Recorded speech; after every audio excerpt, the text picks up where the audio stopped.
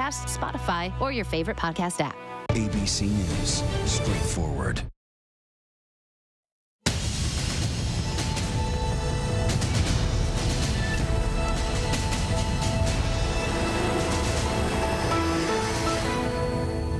They don't give it for their country per se, they give it for their brothers, their sisters, their mothers, their fathers, their uncles, their aunts.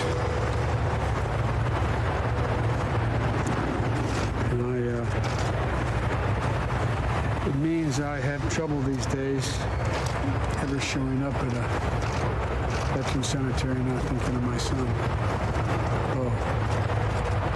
who proudly insisted on putting on that uniform and going with his unit to Iraq and giving up his spot as Attorney General in the state of Delaware because he thought it was the right thing to do. Bringing Americans home at last. President Biden at Arlington National Cemetery, remembering all those who made the ultimate sacrifice as he formally puts an end to America's longest war. All troops will come home from Afghanistan by the 20th anniversary of 9/11. 3 days after the death of Daunte Wright, the now former officer in Brooklyn Center, Minnesota, who shot him, is charged with second-degree manslaughter. This as we brace for another night of protests. The defense makes its case as to why Derek Chauvin's actions were justified. A doctor on the stand today testifying he would classify the cause of Floyd's death as undetermined. One day after hitting the pause button on J&J vaccine, a CDC panel declines to lift the pause. Tonight, it's unclear when Americans may be able to start receiving the Johnson & Johnson vaccine again. And as variants continue to spread, will Americans need to be ready to get a booster shot to protect themselves? Our Bob Woodruff is tracking the vaccine. And our conversation with the former Speaker of the House, John Boehner. Does he have a place in the Republican Party? And would he consider voting for Donald Trump again? Would you vote for Donald Trump again in 2024? Well, listen, that's a long way off. There's going to be a lot of candidates running. We'll see who the Republican nominee is. She stopped a fellow officer from performing a chokehold. She was fired, stripped of her pension. Now, 12 years later, the outcome, she says, is long overdue. This battle has been going on for many years at this point. What was your reaction when you finally got the news that the judge had ruled in your favor? I was excited. All I could do was just scream.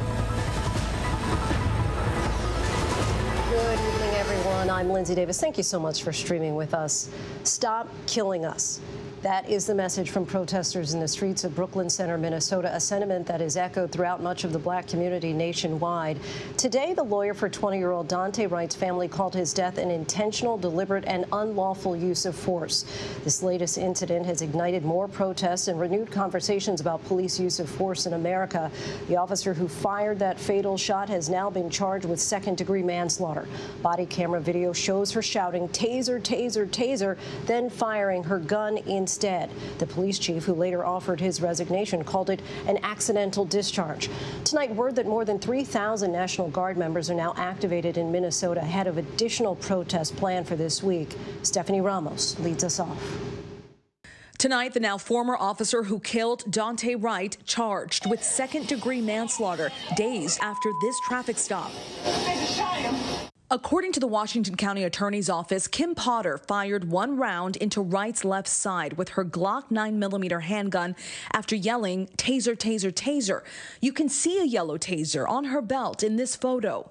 The office adding in a statement, certain occupations carry an immense responsibility, and none more so than a sworn police officer. Today, the Wright family's lawyer questioning how Potter, a Brooklyn Center police veteran, appeared to have mixed up the two. At what point did you not feel that this was a gun in your hand versus a taser? And so the family, obviously, they are glad she got charged. Authorities say Potter, on the force for 26 years, was actually training another officer Sunday when Wright was pulled over for an expired tag. As they tried to arrest the unarmed 20-year-old for an outstanding warrant, a struggle broke out. Moments later, Potter firing that fatal shot. She resigned along with the police chief. For a third night in a row, protesters taking to the streets, outraged over the killing of the young father, the mother of his child, remembering him. He was a good father. He loved his son, and he wanted to see him grow up. He just was a very active father. That little boy now without his dad. Stephanie Ramos joins us now from outside of the jail where Kim Potter was booked. Stephanie, what sort of time could she possibly be facing? Well, here in Minnesota, Potter, if convicted, she could face up to 10 years in prison. But according to sentencing guidelines, she would more likely face about 4 to 5 years. But of course, we have to keep in mind that if this case goes to a jury, she could also be acquitted, Lindsay. And paint a picture for us here. You're nearby where the Chauvin trial is taking place. How is the community responding to all this?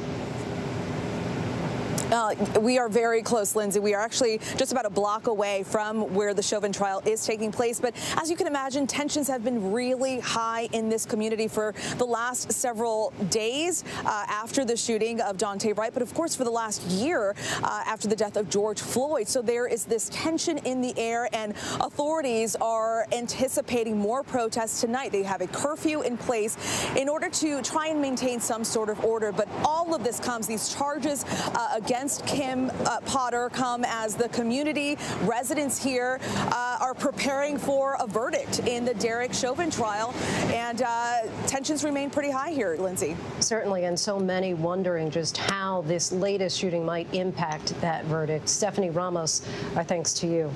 And now to the Derek Chauvin trial, where the defense presented another theory on what might have killed George Floyd. And they also called on a pathologist to explain why he would have classified Floyd's death as something other than homicide. Alex Perez has the latest from Minneapolis. Today, the defense calling a forensic pathologist who testified that the manner of George Floyd's death, officially classified as a homicide, was actually undetermined, citing a series of potential causes, including heart disease and drug use.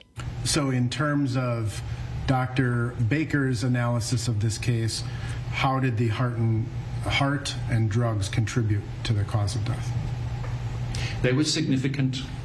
Or they contributed to Mr. Floyd having a sudden cardiac arrest, in my opinion. The defense also floating a new theory that Floyd inhaled carbon monoxide from the tailpipe of the squad car. Can you summarize briefly what your opinions are in this case? Yes. So in my opinion, he would have the toxicology, the fentanyl and methamphetamine. There is exposure to a vehicle exhaust, so potentially carbon monoxide poisoning, or at least an effect from increased carbon monoxide in his bloodstream, and paraganglionoma, or the other natural disease process that he has. So all of those combined to cause Mr. Floyd's death. Prosecutors then demanding proof, and the witness admitting he had none. Just going right to the punchline on carbon monoxide that you talked about at some length. You haven't seen any data or test results that showed Mr. Floyd had a single injury from carbon monoxide. Is that true? That is correct, because it was never sent to the laboratory for that test. I asked you whether it was true, sir. Yes or no? It is true. Dr. David Fowler conceding the officers should have tried to help Floyd when he became non-responsive. Are you able to generally characterize where the sudden death took place? What you're referring to as a sudden death, and I may well have misinterpreted, I'm referring to as a sudden cardiac arrest. There's a difference between death and cardiac arrest. So when we are in this space where there is a space between cardiac arrest and between the actual death, are you suggesting that though Mr. Floyd may have been in cardiac arrest, there was a time when he may have been revived because he wasn't dead yet? Immediate medical attention for a person who's gone into cardiac arrest may well reverse that process, yes. Do you feel that Mr. Floyd should have been given immediate emergency attention to try to reverse the cardiac arrest? As a physician, I would agree. Are you critical of the fact that he wasn't given immediate emergency care when he went into cardiac arrest? Yeah, as a physician, I would agree. Alex Perez joins us now. Alex, what can we expect next? Well, Lindsay, we expect the defense will rest their case tomorrow. So far, they've called 7 witnesses. The prosecution called 38 witnesses. We could know who was more effective as early as next week once the jury gets this case. Lindsay? And local businesses are now preparing for the verdict, whenever that may be.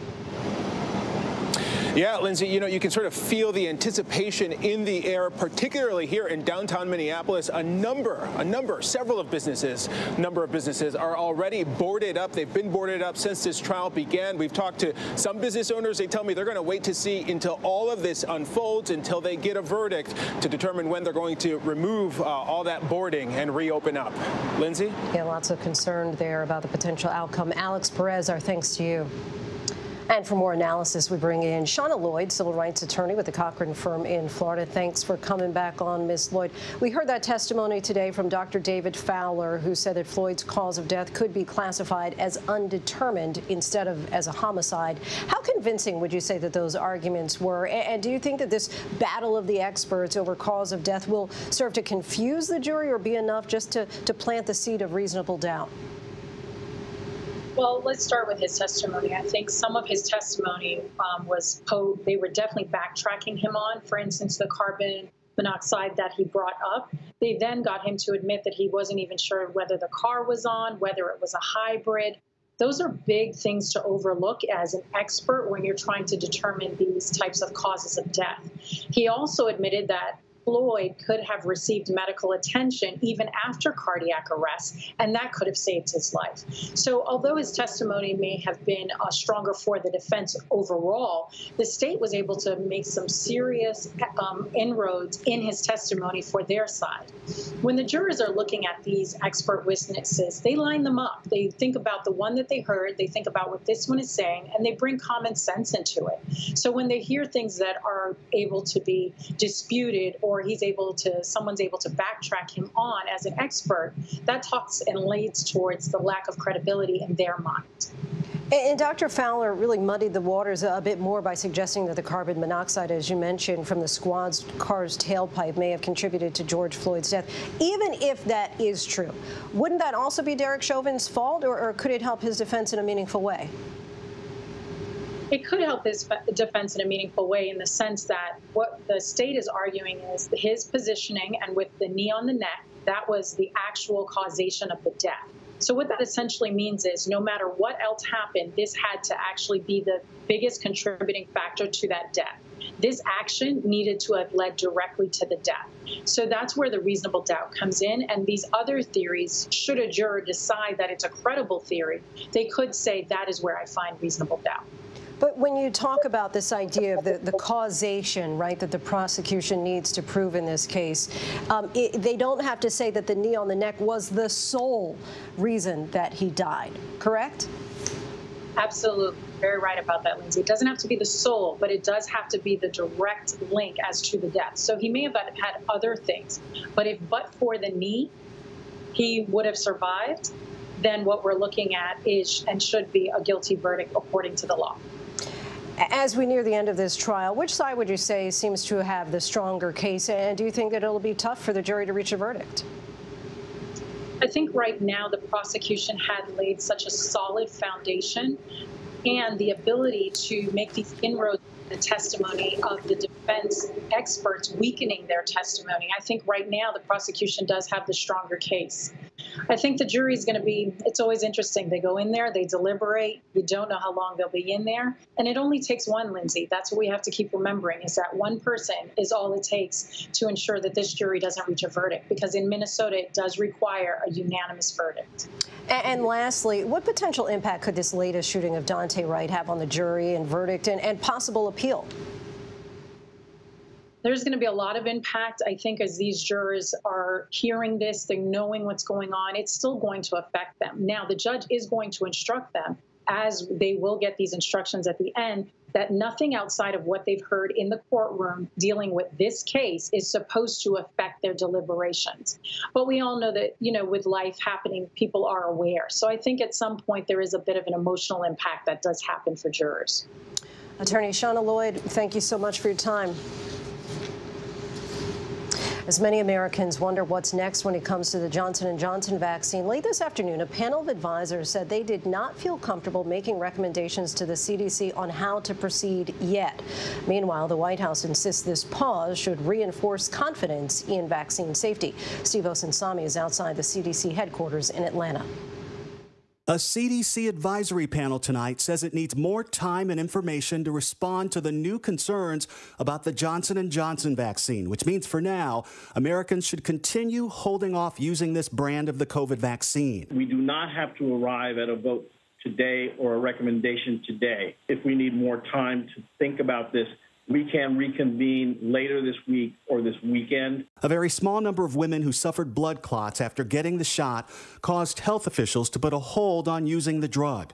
Health officials here worry that this potential adverse reaction looks a little too similar to what happened in Europe with the AstraZeneca vaccine. The AstraZeneca vaccine is made using similar technology as the Johnson & Johnson, and in Europe, 19 people died. There are some rather strong similarities about this with regard to the time frame following vaccination, particularly importantly, the clinical syndrome of these clots together with low platelets. So there are a lot of similarities there that you just can't miss that. The scientists are looking for any link between the 6 women who got sick, and they're investigating whether the blood clots were an immune response. All 6 women were between 18 and 48 years old.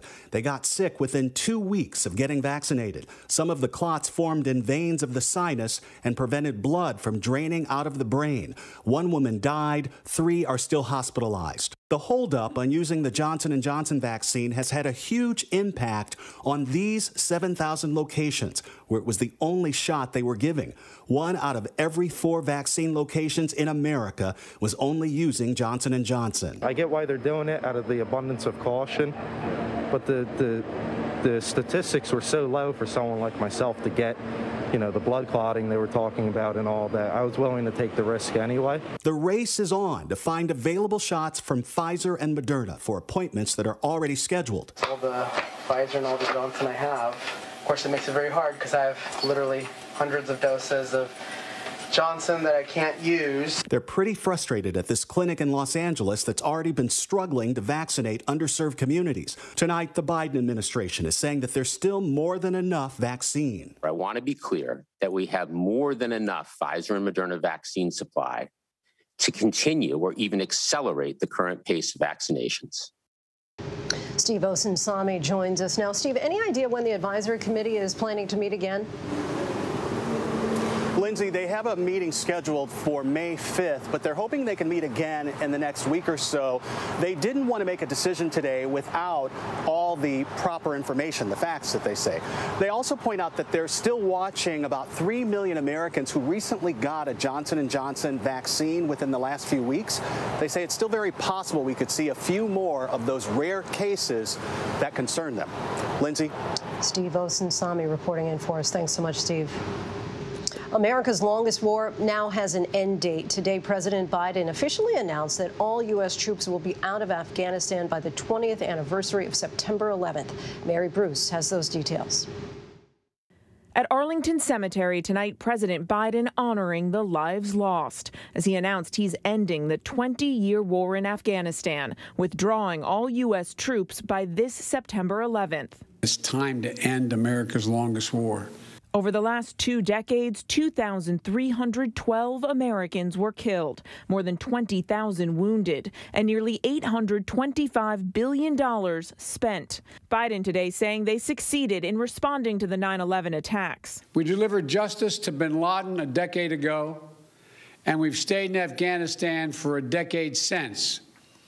Since then, our reasons for remaining in Afghanistan become increasingly unclear. On Capitol Hill today, the head of the CIA with a sobering assessment. When the time comes for the U.S. military to withdraw, the U.S. government's ability to collect and act on threats will diminish. That's simply a fact. But he also said al-Qaeda, the group behind 9/11, does not have the capacity today to carry out an attack against the U.S. Mary Bruce joins us now from the White House. And Mary, President Biden stood in the very same place where President Bush announced the nation was going to war 20 years ago. Any word on whether or not he's consulted with previous presidents on this decision? Well, the president did say that he actually informed former President George W. Bush yesterday of this decision. He didn't say how the former president responded, but Biden did take time in his remarks to note that despite their disagreements over the years, he said he and Bush are absolutely united in their respect and support for the valor and courage of the men and women who have served. It seems President Biden also consulted with former President Obama, who today issued a statement saying he supports this decision, saying that it was the right move by President Biden. And Mary, there are also questions about just how the Taliban will take this news and what they plan to do. And in fact, Lindsay, a new intelligence assessment out just yesterday on this very topic had a pretty grim picture to paint, saying, quote, the Afghan government will struggle to hold the Taliban at bay if the coalition withdraws support. There are a lot of questions here about what this is going to look like going forward. And also some questions about what has been the U.S.'s other mission here, the diplomatic mission, especially the efforts to try and protect women, the rights of Afghan women. The president today saying they will, of course, continue to try and protect them going forward, but saying that diplomacy doesn't hinge on having boots on the ground, Lindsay. Lots of uncertainty still. Mary Bruce reporting in from the White House. Thanks so much, Mary. Thank you. A new report by the Capitol Police Department's own Inspector General is giving us new insights into the failures that led to the January 6th domestic terror attack on the Capitol. The report bluntly stating Capitol Police were ill-prepared. Pierre Thomas has more from our nation's capital. Tonight, a new Inspector General report revealing just 3 days before the attack, Capitol Police intelligence analysts wrote that Congress itself is the target and that the Stop the Steal movement had the likelihood of attracting white supremacists, militia members, and others who actively promote violence. Today, the intelligence failure drawing sharp criticism from the senator who chairs the committee overseeing the Capitol Police. In the end, they didn't do what they needed to do. The Inspector General's findings in sharp contrast to former Capitol security officials who recently told Congress they could not have anticipated the broad violence that left more than 100 officers injured and possibly killed another. No entity, including the FBI, provided any new intelligence regarding January 6th. The Inspector General also finding stunning security failures the day of the insurrection. Shields that easily shattered from the blows from the mob. Some officers vulnerable without shields because they were locked away inside a bus. And the Inspector General questioning why officers were also told not to use the most aggressive force against the mob, like stun grenades, which might have helped push back the rioters. Pierre Thomas joins us now. Pierre, what have you learned about the officer who shot one of the rioters? Listen, we now know that prosecutors have closed the investigation into the fatal shooting of Ashley Babbitt, who was killed by Capitol Police when she tried to climb through a broken window during the attack. Authorities say the officer justifiably fired in self-defense and to defend Congress, Lindsay. Pierre Thomas reporting in from the nation's capital. Thanks so much, Pierre. And when we come back, the stunning confrontation, a video that shows a white man berating a black man for allegedly walking in a neighborhood, the charge that's now being filed. Our conversation with John Boehner, former Speaker of the House. If former President Trump runs again, will he vote for him, despite making disparaging comments about him in his book? But up next, she lost her job and benefits at one point for stopping a fellow officer from putting a chokehold on a handcuffed suspect. That decision was recently vacated. What this former officer thinks about policing in America, next. With so much at stake, so much on the line, more Americans turn here than any other newscast. ABC News World News Tonight with David Muir. We have made it through another week together. America's #1 most watched newscast across all of television. It's such a bizarre story. Sometimes I don't even believe that it happened to me. The betrayal was just unimaginable. I don't even have words for that kind of evil. I've written over 30 crime novels, but this story, it baffles me. Here's the thing, we as human beings think that no one can really read us, but we kind of can read other people. The more we think that, the more we get it wrong. The devil never sleeps. Is the man still in your house? Yes, he's laying there on the floor with a bullet in his head. Did you shoot him? Yes, I shot him. He was killing my wife. When they arrived, they found a very grisly scene. There was no signs of forced entry. Winger said he found Harrington beating his wife with a hammer, and to save her, he shot Harrington twice in the head. The detectives came to the conclusion that Mark Winger acted in self-defense, and the case was closed within approximately 48 hours. It all fit pretty good. In fact, almost too good. And in comes this young, beautiful nanny who wants to help out this poor man. Show Grandma how you stand in your crib. It was my purpose to make this family whole again. Mark and I eloped. We went to Maui. Now they're going to Hawaii and getting married? Like, seriously. Can I say it on camera? What the I'm sorry, but seriously. There's something going on here that we missed. Was this the moment when Mark went from thinking about murder, maybe even fantasizing about murder, and realized, I can maybe pull it off? I never thought my husband was a diabolical murderer. Now Friday night, new interviews, stunning details. Sometimes truth is stranger than fiction. This is just taking a turn for the surreal. The all-new 2020 event special, Friday night at 9, 8 Central on ABC. The devil never sleeps. This man, Jerry Elders, is facing charges tonight for a police ambush and deadly carjacking in Texas. Police say that he shot and wounded an officer during a traffic stop. He's then accused of later killing a woman and stealing her pickup. Police are searching for 2 other people who were with him at the time of that traffic stop. A former Buffalo police officer was granted eligibility for her lifetime pension after more than 12 years of legal battle. Carrie Allhorn, a nearly 20-year veteran of the force, made headlines back in 2006 when she says she stopped a fellow officer from performing a chokehold on a handcuffed suspect. She was fired in 2008, mere months before she was eligible for that pension. Carrie Allhorn joins us now. Thank you so much for your time. As we mentioned, this battle has been going on for many years at this point. What was your reaction when you finally got the news that the judge had ruled in your favor? I was excited. All I could do was just scream. I just was happy. Were you expecting it? I expected a ruling, and I just tried to remain positive. So when I got the call, my attorney, Intisar Rob, called, and she said, I have news for you. And she said, I'll just tell you in 2 words. We won. And for people who don't know, talk us through what happened back in 2006 and why you took the action that you did. Well, in 2006, there was a handcuffed person, Neil Mack, who was being choked by Officer Gregory Kwiatkowski. And I stopped the chokehold, and I was fired for it. How did you go about stopping the chokehold? I grabbed his arm from around Neil Mack's neck. And then you were fired? Yes, I was. We're talking about 2008. Then that same year, the officer that you had stopped from using a chokehold was promoted to lieutenant. He sued you for defamation and won a $65,000 judgment. You've subsequently worked various jobs at times. You've even had to live in your car. He later went on to prison after an incident stemming from an arrest of 4 black teenagers. Do you feel that you've finally gotten some vindication? And if so, do you feel that it came only at the expense of George Floyd?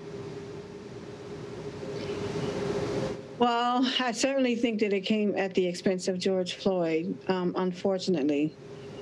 Had there been a carry-ons law, which I had written back in 2016, had it been passed prior to now, it could have been a national law, and it could have prevented the officers from standing by watching Derek Chauvin killed George Floyd. Police accountability is certainly a big and hot-button topic right now. Being a former officer, why do you think that it's gotten as bad as it has? And what do you feel needs to happen in order to improve the criminal justice system? It's gotten as bad as it has because there has been no accountability. And I think that it can get better by passing Carriel's law on a national level. So therefore, the officers do have a duty to intervene. So they cannot stand around and watch another officer hurt or kill someone. Do you think that officers aren't undergoing enough training, or is it simply implicit bias? Well, the first training you get is home training, and we don't know what people are learning at home, so we don't know what biases they come into the job with. And then if you come into the job and someone has that same bias, and they tend to let you get away with literal murder, then it affects us all. You've mentioned Carriel's law a few times in this conversation. Explain how that rule works. Certainly you fought to get it adopted, and ultimately it helped your own case. Well, exactly. Carriel's law is the duty to intervene. And the reason it's named Carriel's law is because in 2016, when I wrote it, I decided I did not want another officer to go through what I had gone through for doing what is right. And it helped me because the judge cited it in the case when he made his decision. So ultimately, I wrote my own freedom papers. Carriel, we thank you again for your time, for sharing your story, and once again, congratulations to you. Thank you so much. I appreciate it. Still ahead here on Prime, the search continues for missing crew members somewhere in the Gulf of Mexico, lost at sea after their boat capsized during a strong storm. He was the mastermind of the biggest investment fraud ever, robbing friends and clients of billions. He died serving a 150-year sentence, the legacy of Bernie Madoff. And it is the longest war in American history. But what did we gain? We take a look by the numbers. But first, our tweet of the day, a message from the company Coinbase, the crypto exchange that just went public as a record amount of money continues to pour into cryptocurrencies. I know what happened, and I'm not guilty. Why the fascination with criminal trials? Figure out what's really out there. She revealed she had murdered his family. I know in my heart they did this. It's the time of suspicion. The ending's really tough. You don't know whether truth is going to be difficult to find unless you try to find it.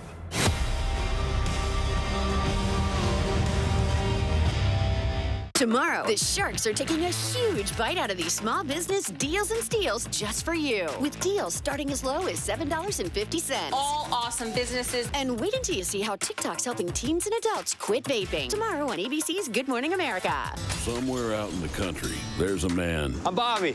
Walking a mile in people's boots and buying a new pair when he's done. Just wanted you to have this. Thank you.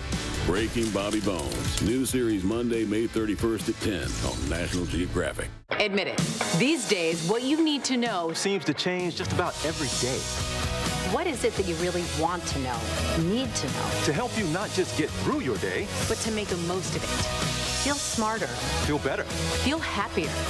Well, how about a third hour of Good Morning America in the afternoon? GMA 3, what you need to know. Lunchtime at 1 Eastern, 12 Central and Pacific on ABC. It's all about you.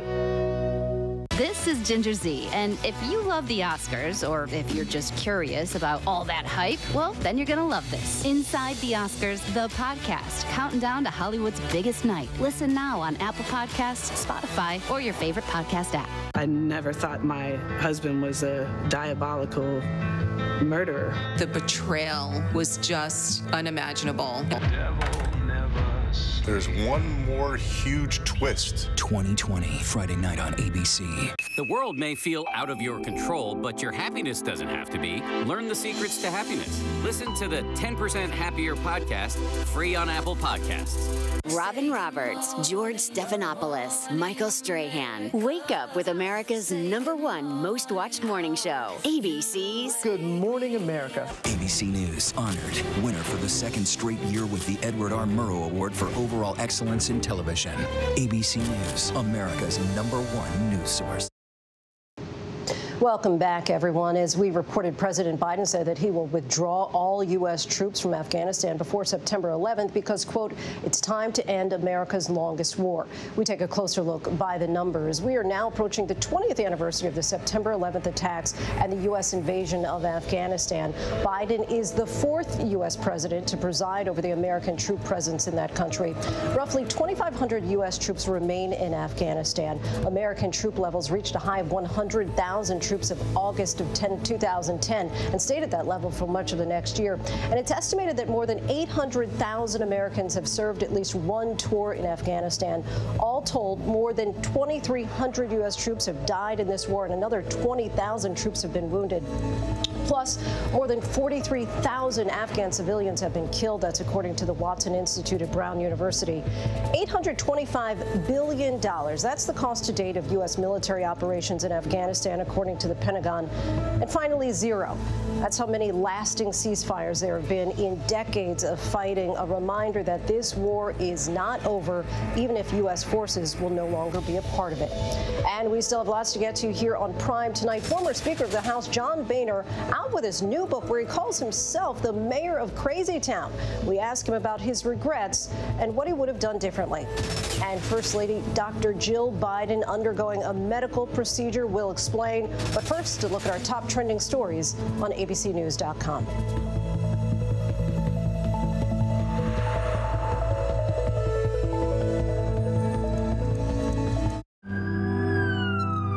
We will guide you through it all tonight. We have made it through another week together. Big hug, Griffin. We tell all our patients how much they're loved. We hold their hands. David, we're showing our love and support for all the ICU staff. They're the heroes in this.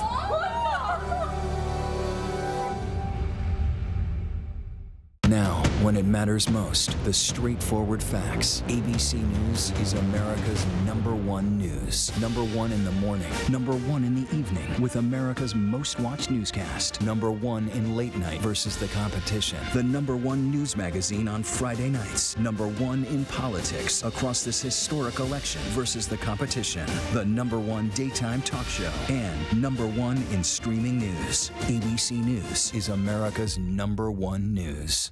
The world may feel out of your control, but your happiness doesn't have to be. Learn the secrets to happiness. Listen to the 10% Happier podcast, free on Apple Podcasts. This is Ginger Z, and if you love the Oscars, or if you're just curious about all that hype, well, then you're gonna love this. Inside the Oscars, the podcast, counting down to Hollywood's biggest night. We're talking with Oscar nominees, A-listers, and insiders about everything. Inside the Oscars. Listen now on Apple Podcasts, Spotify, or your favorite podcast app. The reality is our country can collapse from within. You see the white power movement on the march.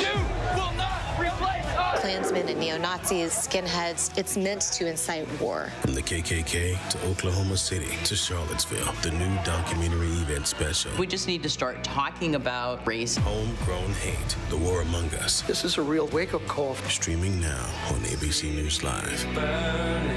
Somewhere out in the country, there's a man. I'm Bobby.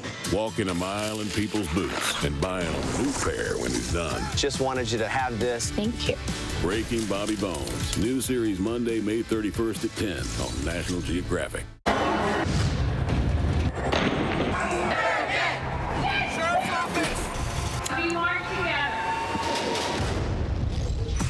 The most powerful stories of our time, anytime.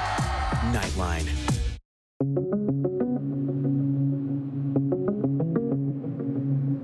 Tonight, the now former officer who killed Daunte Wright charged with second-degree manslaughter days after this traffic stop.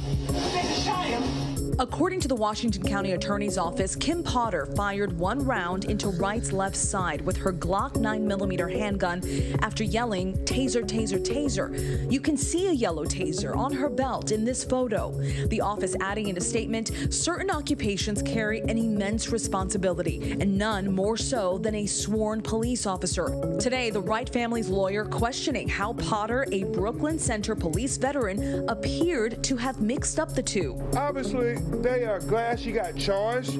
What do you say for yourself? Bernie Madoff, the mastermind behind the world's largest Ponzi scheme, has died.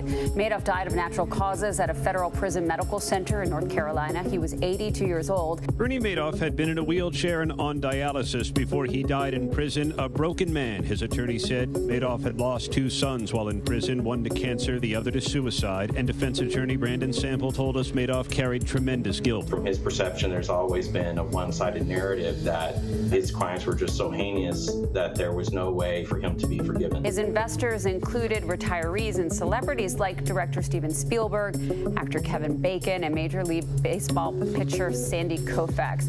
Today, one of Madoff's victims said she never felt that Madoff had any remorse. I think I felt more than anything else sadness. A fraud which impacted over 60,000 people, that the truth will never come out. On paper, Madoff's victims lost $65 billion, though much of that money never existed. About $14 billion has been recovered, but for some victims, the losses were ruinous. A U.S. Army sergeant in South Carolina has been charged with third-degree assault after a tense confrontation in his gated neighborhood. You better walk away. You walk away. This video going viral showing Army Sergeant Jonathan Pentland shoving a young black man walking in his neighborhood, threatening him and telling him to go away now. The man tells him he lives nearby. The woman who shot the video says when police arrived, they gave Pentland a citation for malicious injury to property for allegedly slapping the young man's phone out of his hand and cracking it. Officials at Fort Jackson, where Pentland is stationed, say they're looking at the incident as well. First Lady Dr. Jill Biden underwent a medical procedure today. President Biden going with her to an outpatient center this morning. The White House calling it a common medical procedure, saying she is fine and now resuming her normal schedule. I'm gay. Reaction from Bachelor Nation following star Colton Underwood's emotional reveal to Robin Roberts that he's gay. I'm still the same Colton everybody met on TV. I'm still the same Colton to my friends and my family. I just happen to be able to share with people now all of me, and I am proud of that. You know, I am proud to be gay. One thing about being labeled the Virgin Bachelor is I fully was a virgin before that, and I could never give anybody a good enough answer of why I was a virgin. And the truth is, I was a Virgin Bachelor because I was gay, and I didn't know how to handle it. When you're not living your full self, and you're always, like, not necessarily on guard, but there's a heaviness to it. How did you manage that? I didn't manage it well. I put myself in really bad situations on purpose. I put myself in these situations so I could try to force myself to be straight. I still would say thank you for making me the Bachelor, but we got there in a roundabout way of like, finally I am healthy, but I am healthy and happy because of moments like that. Host Chris Harrison praised the 29-year-old, saying he's proud and happy for him.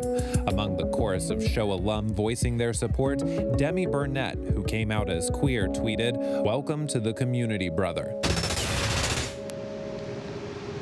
The Coast Guard continues their search for 12 people who are missing after strong winds may have caused a boat to capsize off the Louisiana coast. Thankfully, they did manage to rescue 6 others. Elwin Lopez brings us the latest on this desperate search. Tonight off the Louisiana coast, a race against time to find survivors from this capsized vessel. We were saturating the area with available resources to assist in the rescue mission. 19 people were on board the Seacorp Power when it capsized during unusually powerful storms. The 129-foot vessel has 250-foot legs that can raise it out of the water to work on offshore platforms. Winds gusting to 75 miles per hour in the area. A Good Samaritan sending a distress message just before 4:30 p.m. The Coast Guard and Good Samaritans saving 6 people from the rough seas, finding one other person who did not survive. Families of the missing anxiously awaiting word tonight. Trying to hold our heads up and still try to be positive and just stand on faith, you know. Our thanks to Elwyn for that. And we turn now to politics. Tonight, we're joined by John Boehner, the Republican Speaker of the House from 2011 to 2015, who is out with a new Pull No Punches book called On the House, a Washington memoir. Thank you so much for joining us, Mr. Speaker. Good to be with you. So you entered Congress in 1991, inspired, you write, by President Ronald Reagan, but you say that Reagan wouldn't recognize today's Republican Party and certainly couldn't get elected in it. Why is that? Well, I just think that Ronald Reagan was for tax increases back when he was governor and early part of his presidency. Frankly, he signed a big immigration bill that allowed what some people would call, well, I'm not sure what the word is off the top of my head, but allowed a lot of people to become legal citizens who came here without documents. And so I just think that the party of Reagan, as people like to say, is a little more conservative today than it was then. You tell a lot of stories with a lot of colorful language, but then at one point you write, here's the real point of these stories. Most of these guys who poke their heads up in these crises and vote no on every compromise and claim they're doing it for conservative principles don't actually give an expletive about fiscal responsibility. You go on to say none of these guys said anything when the Trump administration added $1 trillion to the federal budget deficit by the end of 2019. These are the same people who are willing to destroy our economy to make their point, but went on to suddenly abandon this core principle because it's not really about money. It's about principle. It's about chaos. If it were about principle, they'd have stuck to their principles no matter who was in power. Why would politicians enjoy chaos? Well, these days, you can create yourself out of a whole cloth with all of these social media platforms. You've got talk radio, you've got conservative TV, and chaos sells. You know, you can get a lot of attention. You get a lot of attention, you can probably raise a little money, and all of a sudden, you're a player. And so you don't have to govern. You can just make noise, which is what a lot of them do. Going back to your time in office, by 2011, you say that you saw yourself as, quote, mayor of Crazy Town, writing that you were trying to drive a clown car on the Republican side of the House. You essentially say that the Tea Party and Freedom Caucus hijacked the GOP on your watch. What do you think you personally could have done differently then to neutralize the people who you now call, quote, crazies and kooks? Well, listen, I worked every day to help those members become good members. And frankly, most of the so-called Tea Party members who got elected in 2010 turned out to be good Republican members.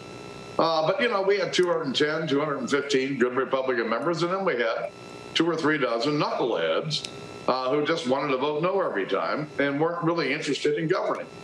But every day I would work to try to bring them around, push back on them, whatever I had to do as the leader of the team to have a real team. I wish I'd have had more success. In 2013, congressional Republicans refused to raise the debt ceiling unless Obamacare was defunded. It was a move that you called a dumb expletive idea, but you eventually caved. What kind of pressure did you feel within your own ranks, and do you have any regrets about that? Well, no, listen, in my book, there's a Boehnerism in there. It's real simple. A leader without followers is simply a man taking a walk. I had spent 2 months trying to tell my colleagues that this really was a really dumb idea, that Barack Obama and Harry Reid and the Democrats were never going to agree to get rid of Obamacare in exchange for increasing the debt ceiling. It was a suicide mission. But after Labor Day in 2013, when I told them for about the 5th time that this was really a bad idea, I saw normal, regular members marching along with them. And the next thing you know, I was about to be a leader without followers, and so I did what a leader does. I jumped in front of my troops. These are the people who elected me to be leader. And so I led this fight for them for 16 days. It was one of the dumber things that I've seen, but when you're the leader, every once in a while you get pushed to do things you don't want to do. Nancy Pelosi went through this with impeachment a few years ago. And you start the book talking about a golf trip where Donald Trump, well before he was running for president, ends up being your partner.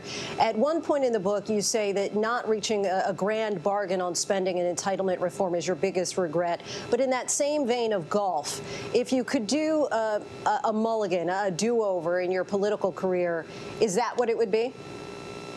Yeah, I think the grand bargain I was working on with President Obama it would have been a big deal. It would have brought real fiscal responsibility to our government. Would put us on a path to finally balancing the budget at some point. And but immigration reform will be the second biggest regret that I had. I wanted to do a broad immigration reform bill just like President Obama did.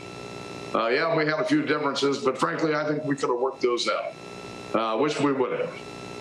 While some might describe Mitch McConnell as a bipartisanship killer, you write that Joe Biden, Mitch McConnell, and Chuck Schumer are, quote, old negotiating pros. So that being said, do you think that together they'll be able to achieve any major bipartisan wins and overcome the traditional gridlock of D.C.?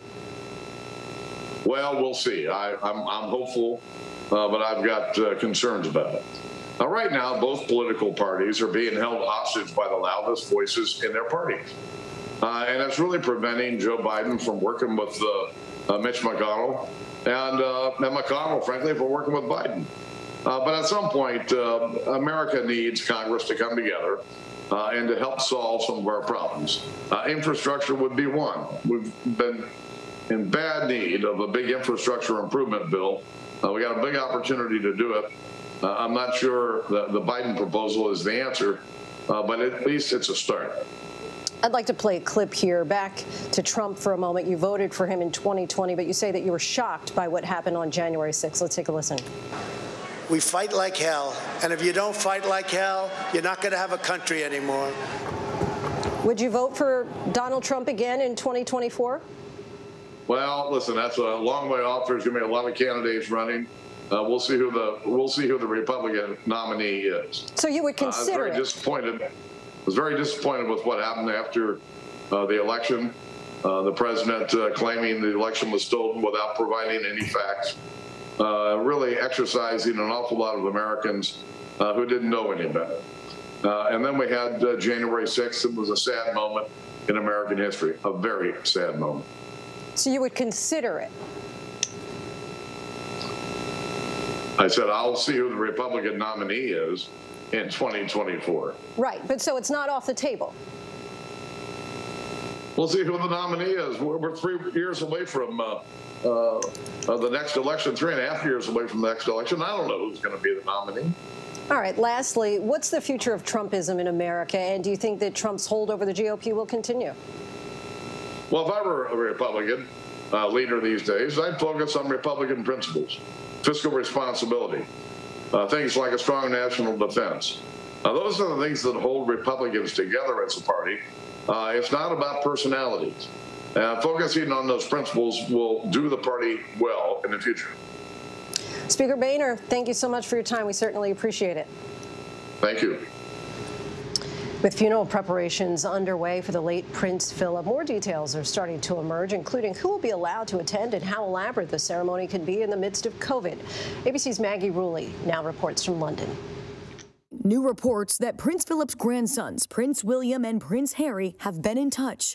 But due to COVID regulations, Harry won't see his family until the day of the funeral. No matter what the family difficulties and problems are, I think that they rightly will put all their problems aside for this particular day. Unlike most royal funerals, there'll be no heads of state or other big names. Instead, coronavirus restrictions limit the number of guests to just 30 people. Even the Prime Minister, Boris Johnson's giving up his seat so that close friends and family can pay their respects. The fact that it's a scaled-down funeral is exactly what Prince Philip would have wanted, because really it's all about family in the end, whether you're a king or a pauper. The prince's coffin, flanked by members of the military saluting one of their own, will be carried towards St. George's Chapel in a Land Rover that the prince himself helped to design. Members of the royal family, led by Prince Charles, will walk behind the casket. A bell will toll and gun salutes will be fired as they make their way. I feel it will have a military feel to it, but it'll also obviously we pay homage to his work, to the Crown, and to his further service to the Commonwealth. Prince Harry flew in from the States, his first time in the UK in more than a year. Our thanks to Maggie for that. And tonight, some news about us. Kimberly Godwin has been named the next president of ABC News. She becomes the first African-American to lead a broadcast network's news division. Most recently, she worked at CBS, serving as their executive vice president of news. Peter Rice, the chairman of Disney General Entertainment Content, says throughout her career, she has distinguished herself as a fierce advocate for excellence, collaboration, and inclusion.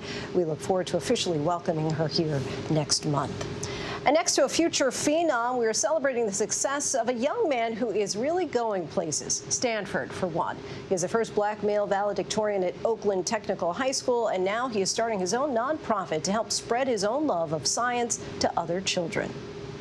Kids Cubed is a youth-led, nonprofit organization whose mission is to introduce youth to the wonders of science through fun, affordable, and accessible means. You don't need to be in a lab with millions of dollars of equipment to be a scientist. You can find science in a potato and make a battery out of it. You can make a clock with a stick. I have a younger niece and nephew, and I was babysitting them one time over quarantine when I asked them if they wanted to try out science experiments. And they told me no, that they hated science. And so I went to my room, I designed some experiments with stuff we could find around the house, and they loved it, and they gained confidence in science. I was thinking, wow, science is awesome. When you do it and you get to know science, it's like your best friend. It was really nice to see her challenge herself in a different way. I noticed that she spent less time watching TV and playing on her phone, and she spent lots of time trying to understand her science project. I also have some science experiments in my room, and I can go do those when I'm bored. I just love science now. It changed my life. I officially launched Kids Cube June 14th of 2020. The joy that they felt is what I wanted to share with other children like them, other children in my community. I initially got these kits for her because it was the beginning of the pandemic and she was having a really hard time. She was really bored. I didn't really know much about science. There's so much fun stuff to learn about it. You could do so much stuff with science. Science is all around you. The revenue that we generate is what allows us to donate kits to students who otherwise wouldn't be able to afford them. We've been able to donate close to 3,000 science kits just in the Oakland Unified School District alone. In the fall, I'm planning on attending Stanford University. I'm going to spend my time engineering systems that can make the world a better place, that can bring water to people, bring food to people, make healthcare more accessible. There are going to be people who don't believe in you, but as long as you have that belief in yourself and you're willing to put in that work, I think that you'll be able to overcome whatever it is. Benjamin Banneker, Lewis Latimer, Macy Jameson, Percy Julian, all these great contributions to science made by people of color. And if you know that and study your history, then you know that there's nothing in the world that you can't accomplish. Kids falling in love with science. And before we go tonight, our image of the day. An upside-down American flag with the names of people of color killed in police custody and in other incidents. This flag was pictured during a protest in Brooklyn Center, Minnesota for Daunte Wright. An officer, of course, was charged today in his death. That is our show for this hour. Be sure to stay tuned to ABC News Live for more context and analysis of the day's top stories. Thanks so much for streaming with us.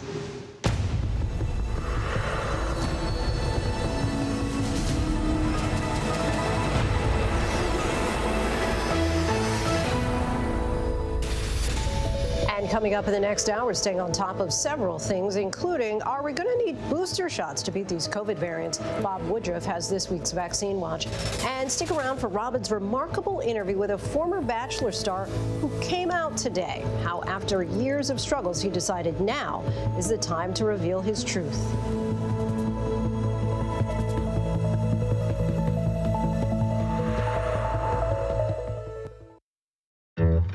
It's such a bizarre story. Sometimes I don't even believe that it happened to me. The betrayal was just unimaginable. I don't even have words for that kind of evil. I've written over 30 crime novels, but this story, it baffles me. Here's the thing, we as human beings think that no one can really read us, but we kind of can read other people. The more we think that, the more we get it wrong. The devil never sleeps. Is the man still in your house? Yes, he's laying there on the floor with a bullet in his head. Did you shoot him? Yes, I shot him. He was killing my wife. When they arrived, they found a very grisly scene. There was no signs of forced entry. Winger said he found Harrington beating his wife with a hammer, and to save her, he shot Harrington twice in the head. The detectives came to the conclusion that Mark Winger acted in self-defense, and the case was closed within approximately 48 hours. It all fit pretty good. In fact, almost too good. And in comes this young, beautiful nanny who wants to help out this poor man. Show Grandma how you stand in your crib. It was my purpose to make this family whole again. Mark and I eloped. We went to Maui. Now they're going to Hawaii and getting married. It's like, seriously, can I say it on camera? What the I'm sorry, but seriously. There's something going on here that we missed. Was this the moment when Mark went from thinking about murder, maybe even fantasizing about murder, and realized, I can maybe pull it off? I never thought my husband was a diabolical murderer. Now Friday night, new interviews, stunning details. Sometimes truth is stranger than fiction. This is just taking a turn for the surreal. The all-new 2020 event special, Friday night at 9, 8 Central on ABC. The devil never sleeps. This is Ginger Z, and if you love the Oscars, or if you're just curious about all that hype, well, then you're gonna love this. Inside the Oscars, the podcast, counting down to Hollywood's biggest night. Listen now on Apple Podcasts, Spotify, or your favorite podcast app. Good evening, everyone. I'm Lindsay Davis. Thanks so much for streaming with us. We are monitoring several developments here at ABC News at this hour. The now former officer who killed Daunte Wright has been charged with second-degree manslaughter 3 days after the traffic encounter that took his life. Prosecutors say Kim Potter fired one round into Wright's left side with a Glock after yelling, "Taser, taser, taser." She could face up to 10 years behind bars if convicted. She is now out on bond. America's longest war will soon be coming to an end. President Biden announcing U.S. troops will be withdrawing from Afghanistan by the 20th anniversary of 9/11. Republicans in Congress are pushing back, as many did when President Trump announced during his term that he wanted to pull back forces from there too. Biden is the fourth president to preside over troops in Afghanistan, and today he said he would be the last. A new scathing report from a watchdog accuses Capitol Police of ignoring intelligence warnings ahead of the January 6th attack. The Inspector General found multiple failures, from expired weapons and riot shields that shattered on impact, saying that officers were outnumbered, ill-equipped, and unprepared.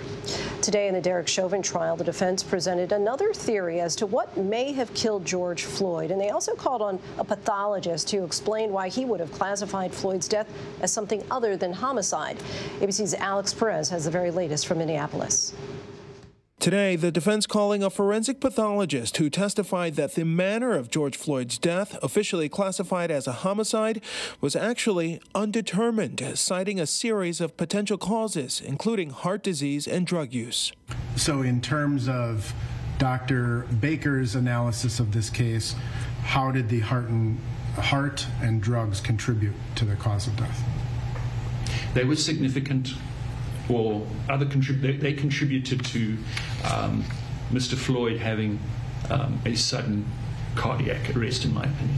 The defense also floating a new theory that Floyd inhaled carbon monoxide from the tailpipe of the squad car. Can you summarize briefly what your opinions are in this case? Yes. So in my opinion, he would have the toxicology, the fentanyl and methamphetamine. There is exposure to a vehicle exhaust, so potentially carbon monoxide poisoning, or at least an effect from increased carbon monoxide in his bloodstream, and paraganglionoma, or the other natural disease process that he has. So all of those combined to cause Mr. Floyd's death.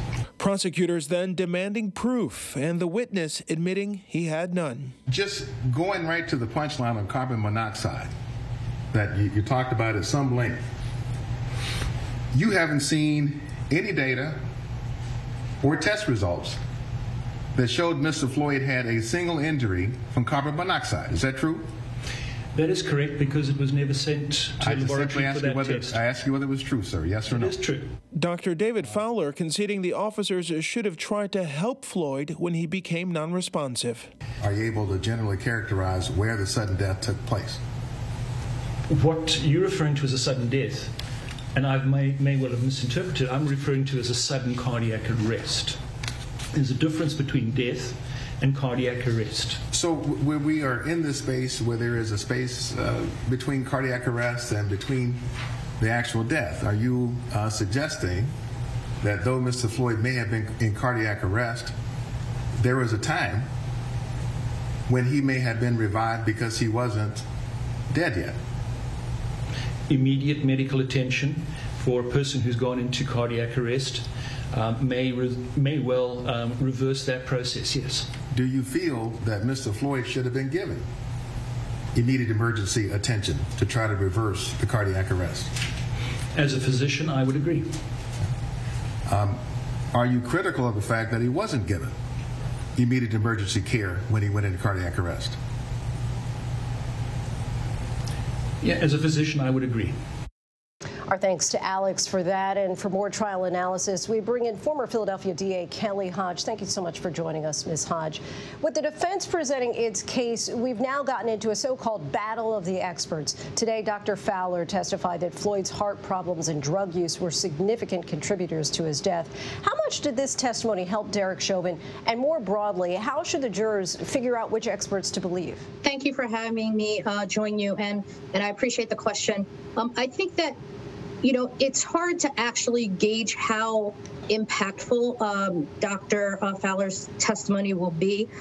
What was interesting is that while he said that drugs and or his heart condition and his use of drugs and contributing to his heart condition were also causes or related causes of his death, he could not excuse, nor did he excuse, the fact that the neck or the officer being on the neck, Derek Chauvin, leaning and being on his neck for over 9 minutes and 29 seconds was impactful and actually a causation to his death. So there's no way to exclude the fact that but for Officer Chauvin being on the neck of George Floyd, that in fact was a causal nexus to the death of George Floyd. And I think with each answer that was given by the expert, all of the experts, that's something that was thematic throughout, that all of them stated that, just to different degrees. Dr. Fowler did say that Floyd should have been given medical care. Let's take a listen. Are you critical of the fact that he wasn't given immediate emergency care when he went into cardiac arrest? Yeah, as a physician, I would agree. George Floyd was in police custody. Didn't Derek Chauvin also have a duty to get him the help that he needed? He did. He had a duty to get him the help that he needed. This was obviously admitted to by the defense expert and was also stated on direct examination through the various witnesses that were called by the state in order to go ahead and present their case in chief. And speaking to that, we're coming close to the end of the trial and jury deliberations. How do you think that the prosecution can really weave together all of the evidence that they've presented over many days into a powerful closing argument? That's a really a very good question, because I think now that we are anticipating that the closing arguments are going to be coming forth next week, and we are now at day 13 of the trial, and we know that what we expect the prosecution to do is to do what they've done throughout. They've been very methodical and very deliberate in dissecting on cross-examination those points that they wanted to extract out from the defense witnesses to poke holes in their case or their testimony, and also weave in the strength of the witnesses and the consistency of the testimony that really goes to promote their theory of that there is no question about cause of death, and that there is no question about that the use of force was unreasonable. And on the flip side, when we're talking about the defense, what do you think that their best chance of establishing reasonable doubt is in the jury's mind?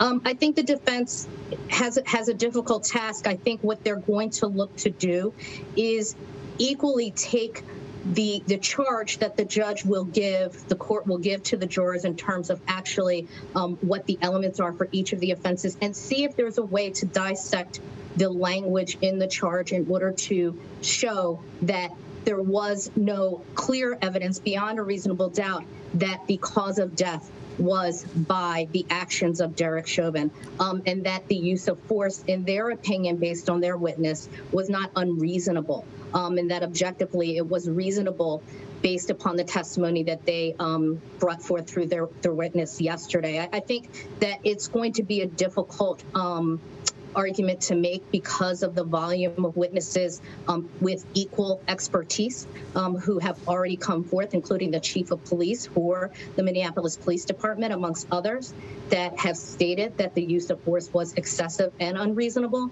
And so I think that the defense is just going to try to see what they can do to really dissect the language and hopefully convince one person that Derek Chauvin is not responsible for any of the charges beyond a reasonable doubt, and he's not guilty. Attorney Kelly Hodge, thank you so much for your time and your insight. Thank you so much for having me. While Johnson & Johnson's vaccine is temporarily paused, Moderna and Pfizer are now looking ahead in the fight against the pandemic, with both companies working on potential booster shots to target COVID-19 variants. So could we soon be taking a COVID booster vaccine in the future the same way we have an annual flu shot? Our Bob Woodruff takes a look in this week's Vaccine Watch.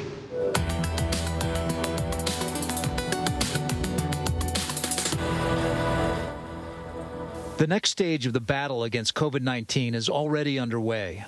Pfizer and Moderna taking their first steps. Sometime around, I think, January, I was contacted to see if I would be interested in receiving booster vaccines. Becky Timmons was part of Pfizer's Stage 1 vaccine trials last year, and once it was authorized, her friends, her family, all began to receive the vaccine too. I told everyone it was better than Christmas when I found out around the holidays that I had gotten the actual vaccine and not the placebo. It's been really neat to know that the one that I received is the exact same one that everyone else is receiving now. And despite some mild symptoms, she did not hesitate to sign up for the booster trials. Possible side effects were explained to me pretty clearly in the first round, and then when I got the booster, I pretty much knew what to expect. She is one of dozens of Americans testing booster shots for Pfizer and Moderna at Emory University and the University of Rochester, where trials are being held. I had no problems at all with the other study, and I thought it would be helpful as far as the advancement of the solution to the COVID pandemic, so I was happy to contribute. With 30% of U.S. adults now fully vaccinated, scientists are already looking ahead, trying to develop a shot that will protect against new versions of the virus that might emerge in the future. There is a possibility that a booster shot is needed. That's exactly what we're trying to understand right now. It's too soon to tell. While the current vaccines have been highly effective, one variant, first identified in South Africa, was proven slightly more resilient. Scientists have made this their target. We know that this is not the dominant strain in the U.S., but it doesn't mean that it could not become. Viruses are always evolving. The more they spread, the more potential for change. These booster shots are getting us prepared for new versions of the virus capable of outsmarting existing vaccines. We do know that with some respiratory viruses, like influenza, we know that we need to get a shot every year. And at least at the present moment, COVID-19 appears to be behaving somewhat similarly. Moderna and Pfizer are both testing different strategies. Some volunteers will get a third dose of the original vaccine, while others will get a shot that includes a tweaked vaccine specifically designed to target the South African variant. This week, Moderna published encouraging results from mice studies. What we observed in that experiment was that the mice who received a third dose of mRNA 1273 had post-vaccination antibody levels that were higher than those pre-booster dose. Now their scientists feel confident they are on the right track. I think for us, this had been a plus. The fact that we're particularly working on variant vaccine, a clinical trial, is just to be ahead this time compared to last year. Researchers say booster shots could be ready soon. The studies have been done. You have to wait a period of time for people to have an immune response, and then we could consider, whether or not it would go to the FDA. I do not think it would require these very large efficacy trials. These are considered minor modifications to the vaccine. But still many unanswered questions. How quickly will the virus change? And how often might we all need to take these booster shots? The variants are kind of the wild card. And so you're not just boosting, you're changing up the vaccine to cover these new variants. With a near 100% rate of preventing hospitalizations and deaths, mRNA vaccines such as Pfizer and Moderna's vaccine do have one key advantage. They can be updated quickly and easily. We are looking to see if we can create a prototype vaccine where we can demonstrate that if you change the sequence, you can improve the antibody responses. And that may allow us to move to a situation in the future where emerging SARS-CoV-2 sequences can be swapped out of the vaccine to allow yearly boosters if they prove to be needed. For Becky, the benefits have outweighed her mild symptoms after getting vaccinated. 2 weekends ago, my family was actually able to travel for Easter and go see some other family members that we haven't been able to see or be in close contact with for a really long time. So that was what kind of made it all feel worth it. And scientists are hopeful that these booster shots will protect us in the years to come. I'm optimistic because the original vaccine worked better than anybody's expectations. I'm Bob Woodruff, tracking the vaccine. Our thanks to Bob for that, as always. And still to come, revealing his truths, a former popular Bachelor star comes out as gay, detailing his struggles. With so much at stake, so much on the line, more Americans turn here than any other newscast. ABC News World News Tonight with David Muir. We have made it through another week together. America's #1 most watched newscast across all of television. Admit it, these days, what you need to know seems to change just about every day. What is it that you really want to know, need to know? To help you not just get through your day, but to make the most of it. Feel smarter. Feel better. Feel happier. Well, how about a third hour of Good Morning America in the afternoon? GMA 3, what you need to know.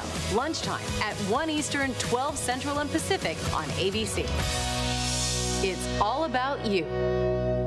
Robin Roberts, George Stephanopoulos, Michael Strahan. Wake up with America's #1 most watched morning show. ABC's Good Morning America. The world may feel out of your control, but your happiness doesn't have to be. Learn the secrets to happiness. Listen to the 10% Happier podcast, free on Apple Podcasts.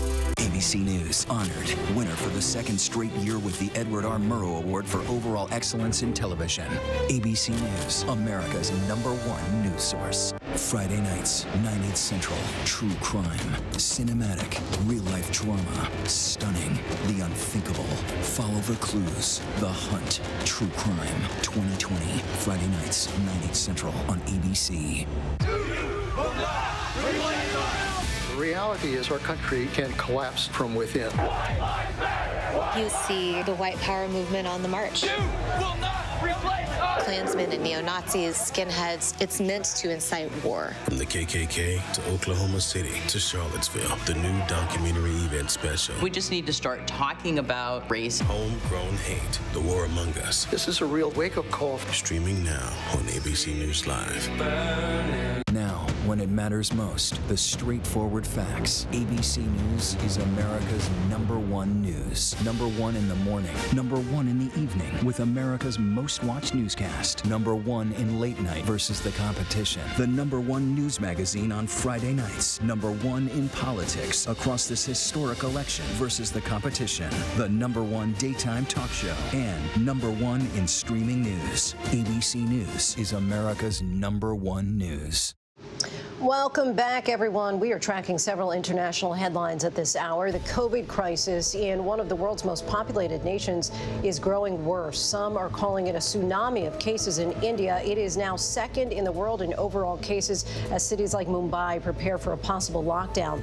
Meanwhile, in Europe, Denmark has become the first nation to outright ban the AstraZeneca vaccine. The move is the result of concerns that it could lead to rare blood clots. And switching gears, Iran's president is calling that nation's decision to dramatically increase its uranium enrichment an answer to your evilness. He is directing those comments at Israel. Iran is accusing that nation of sabotaging a key nuclear site.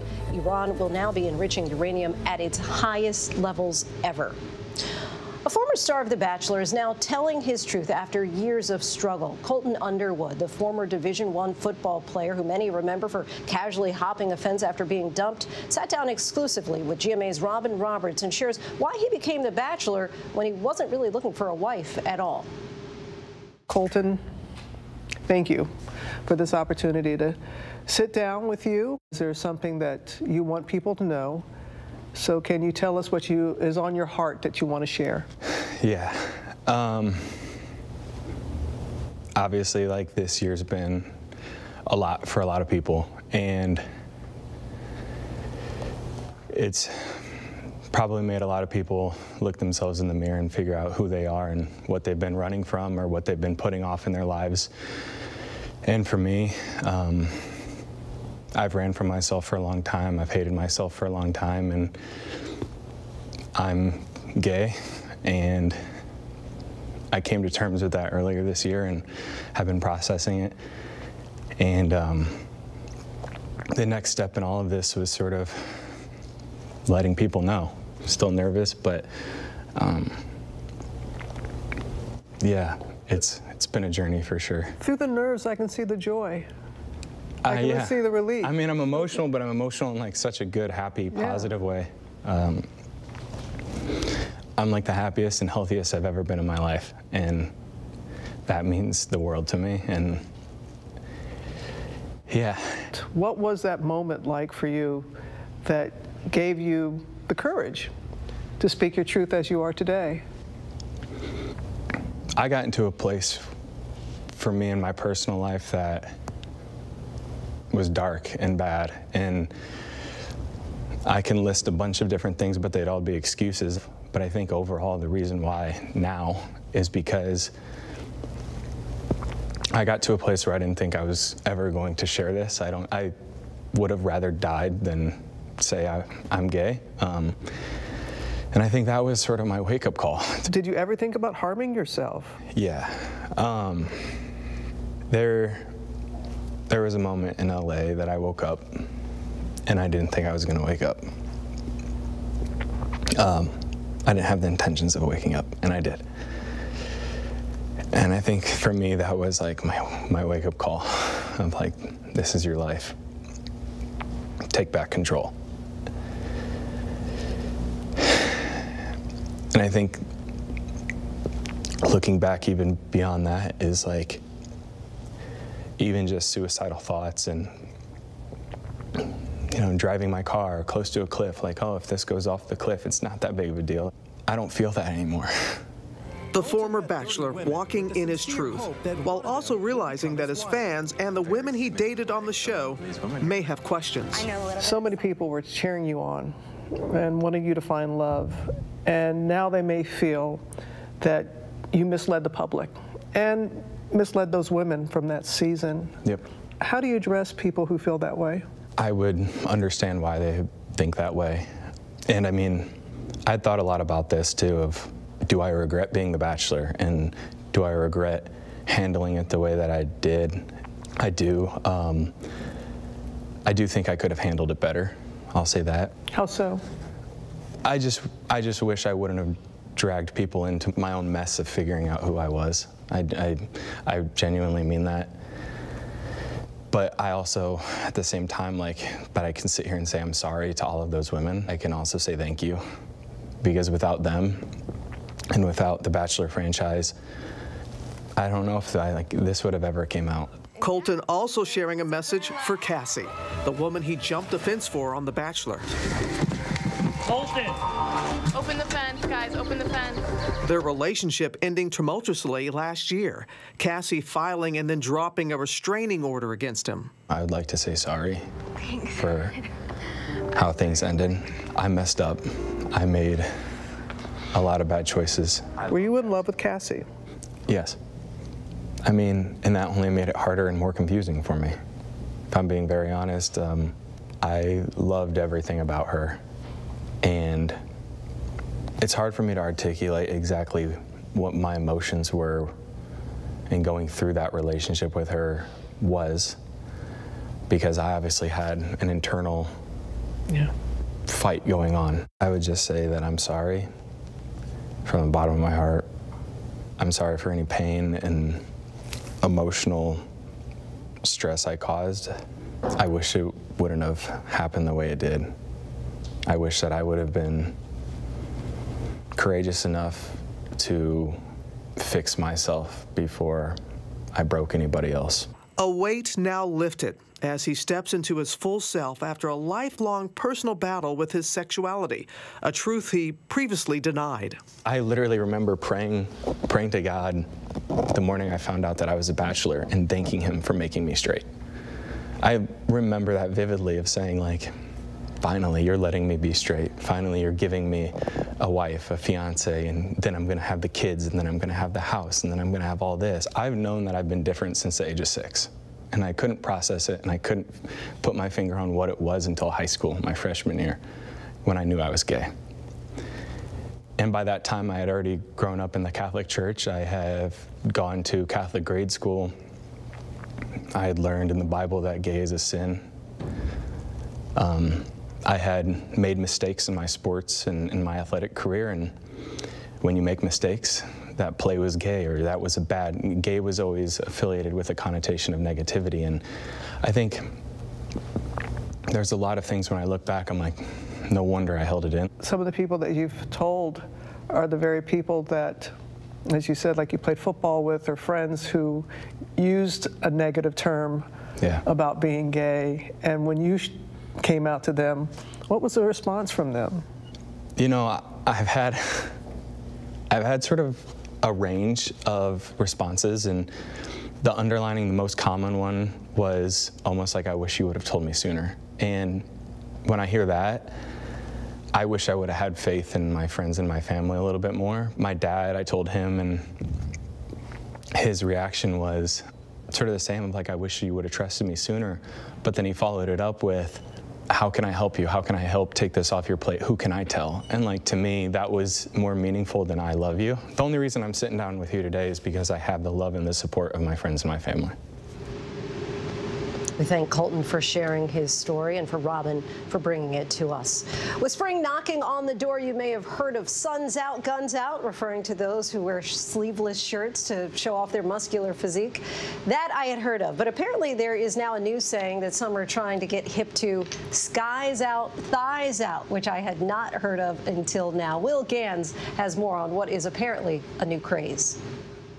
The internet is short-circuiting. These photos of Milo Ventimiglia, now known to some as Thylo Ventimiglia, making headlines. The This Is Us star joining the likes of Michael B. Jordan, Zac Efron, and the more than 28 million TikTok views who are embracing the hashtag 5-inch seam. Oh my God, my fit is fantastic. Oh my God, my fit is fantastic. What about the rest of us? Are short shorts for everybody? I think so. Experiment with the inseam. 5-inch is now the new daring level, but try a 5.5, try a 7, try the 8, and see what really works for you. So as the weather gets warmer, skies out, thighs out, baby. At least according to the internet. All men should wear short shorts. I will die on this hill. Hot girl summer? No. Short shorts boy summer.